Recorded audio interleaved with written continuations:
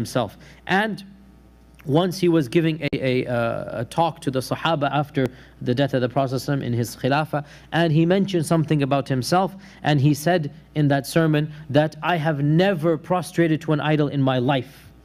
So he's telling about his own autobiography. I never prostrated to an idol. And he told the story that when I came of age, my father took me to the temple in Mecca, the idol temple, and he told me, these are your gods, you must worship them. And he left me with them. So Abu Bakr said, I went to one of these idols and said, I am hungry, feed me. But the idol didn't do anything. So I went to another, I said, I want clothes, give me food, give me clothes. The idol didn't do anything.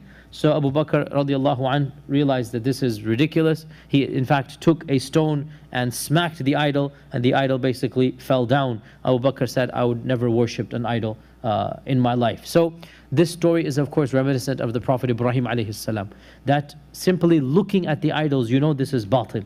It's not going to be effective. And so Abu Bakr as-Siddiq, even before the coming of Islam, did not ever bow his head down to prostrate to an idol. And this shows us the purity of the fitrah of Abu Bakr as-Siddiq. And of course, he was also known throughout his life as being a very gentle, soft-hearted, soft-spoken person. And because of this, of course, he was beloved amongst the people of the Quraysh. Always people of a gentle nature become beloved. Always the modest, the meek, the humble people, they are the ones who are the most beloved in the community. And Abu Bakr as-Siddiq was indeed like that. And in the famous